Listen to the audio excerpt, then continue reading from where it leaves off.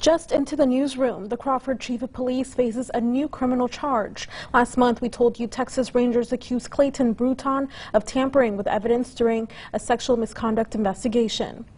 Tonight, Texas Rangers charged him with sexual assault. Investigators say this started when a trooper went to talk to Bruton about sexual misconduct allegations. The Ranger says the chief claimed to have evidence on his phone that cleared him. But when told to turn over the phone, the Texas Ranger says Bruton deleted porn videos and pictures of a woman from the phone. We'll bring you more information on this case as it becomes available.